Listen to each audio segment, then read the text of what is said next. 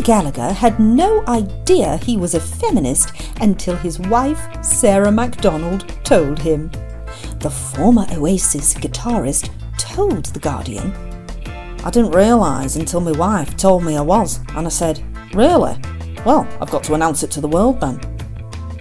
Noel has 3 children, Anais, 19, Donovan, 11, and Sonny, 8, and claims having a teenage daughter means he has to get his head around feminism sharpish. "When you got a teenage daughter, you better get with it pretty quick."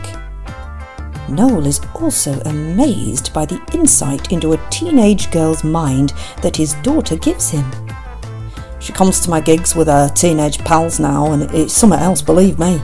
They can talk to you lucidly, without missing a beat, while texting someone in Ghana, while buying a pair of shoes and listening to music at the same time. Who invented these people?" When asked about gender fluidity, Noel said, "What's that? I know what gender I am, Mancunian."